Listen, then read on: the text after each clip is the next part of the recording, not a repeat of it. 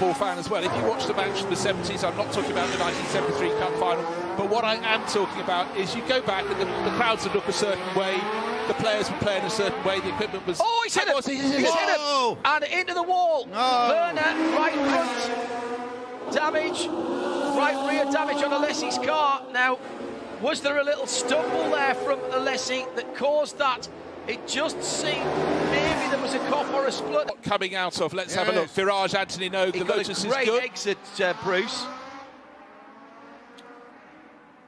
Well, there's black marks on the road as if Alesi had spun the wheels up.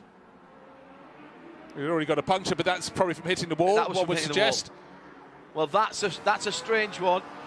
Let's have another look to go. Something was presented to him, but it would have been just as easy to be wiped out in the same occasion. There'd been contact, but having now seen it from behind, I'm not so sure. And what was the black marks behind the Ferrari, right where Marco's gone by? They've got rid of that car.